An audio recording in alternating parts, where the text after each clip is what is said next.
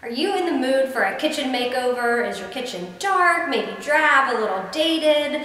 Well, a kitchen renovation can be very expensive, as you might know, but there is definitely an alternative to getting you a brand new look, finished, updated without ripping out all your cabinets and replacing them with new.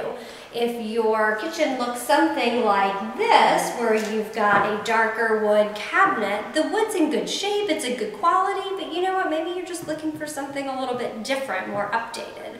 Well, now there's an option, instead of replacing, and we can paint them. There is a wonderful one-step, this is an Amy Howard one-step paint, and it comes in a variety of colors, but this can be used on furniture pieces, but as well as kitchen cabinets. We're finding a lot of projects with kitchen cabinets or even bathroom vanities that need a pick-me-up, and this is a great way to do it. So you can see we're in the middle of this project here, and it's very, very easy to do.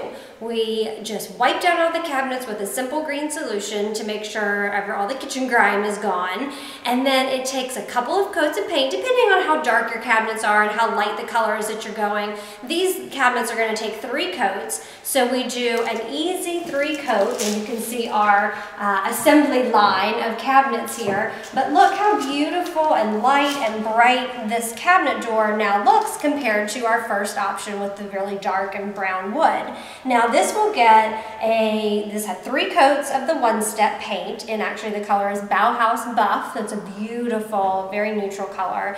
And then this is going to get a clear wax, so that protects it and just gives it a finished look, not as chalky as it feels now. You don't have to use it, but that's more of a personal preference that we're going to use here. And then we'll go back and actually add a little artistic layer of a dark wax, which just gives it some depth and dimension and a little more design. So a very easy way to get a brand new kitchen without having to rip out and a major cost. So this is low cost, pretty quick and easy, and actually a lot of fun to do. So stay tuned, we'll bring you the whole before and after makeover once we're all done.